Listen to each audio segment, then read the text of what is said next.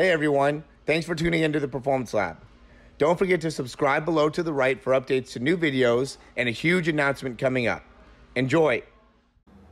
All right, what's up everyone? Morey Croson here from the Performance Lab in California, and really quickly today we're going to go over a few of the common mistakes that I see within starts. I'm going to go through a couple of starts here and show you what are some of the common things that I see when going and actually doing it. So the first big thing that I'd say is, common mistake, and it depends on if you're doing the blocks and doing a more traditional start, obviously. But when you're pushing off, a lot of times what I see is that this first step ends up being too high, right? You're going, and by getting that first step a little bit too high and not really thinking about going too far out, what ends up happening is that you really end up raising up in the spine. So if I'm here and I have to get a little bit too high there, and it makes it so my hips end up popping up, that ends up actually being a negative thing in terms of being able to really get things going from a power perspective. A lot of times, there's a few different reasons why you're going to end up having a problem within that first step. But if it ends up getting too high, what ends up happening is that if you go and press your straight down the ground and you have your heel too far forward or too far into the ground, now it's going to impact your overall turnover. So when you're taking that first step, you want to get that drive and really try to stay on the balls of your feet the best that you can rather than letting your heel get too close. Next big thing is being able to actually get triple extension within this back leg. So, when you're starting and you press off, you want to be able to, for me it's my left leg here, I'll face the other way.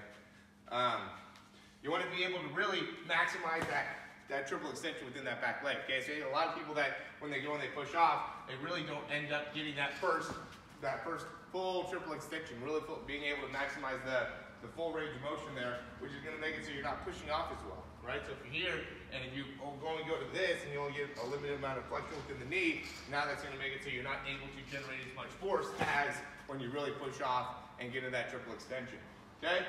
Another big thing I see, and this we could probably combine into one, is getting the hips too high or getting the back too high. So when you're starting, you want to be able to keep, really you want to be driving forward and get that knee up in a position that makes it so your hips are going to be able to stay below your shoulders for sure, but they want to be able to stay overall in a low position. They don't want to end up, raising up too much. Okay, so what ends up happening is that you can see people when they start, they'll have their hips in this position, and then when they start, they go here, right? They get straight up with the hips, and they keep their spine down, so like this, right? And they just try to lift up the spine. It's not effective, right? You want to be able to keep your hips down, keep your spine in good position, and get driving from there.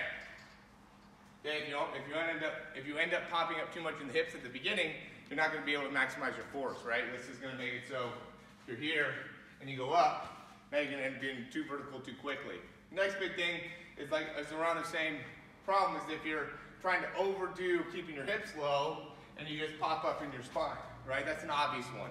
You don't want to end up popping up in your spine. You want to be able to keep your spine in a forward position as you start, being able to maintain your spine in a little bit more of an extended spot as well, and still being able to keep your hips low. Your hips should be below your shoulders, right, as you're pushing off.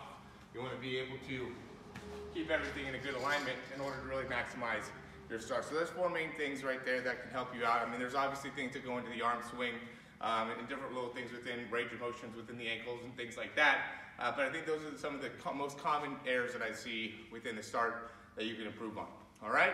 Let me know if you guys have any questions. Check out our speed program. We have a lot of cool things going on right now within the speed program. Just offered a whole new 3-month program. Really been able to help out a lot of guys with their mechanics, and looking forward to continue to help people improve. We'll talk to you soon. Hey, thank you so much for watching this video. I hope you really enjoyed it, and if you did, you can subscribe down below, and that way you can get updates on any of the new videos that we get. Also, if you want to, you can check out some of our other breakdowns for speed and throwing. We have exercises, also jumping mechanics videos, a lot of great stuff within our channel. Hope you enjoy.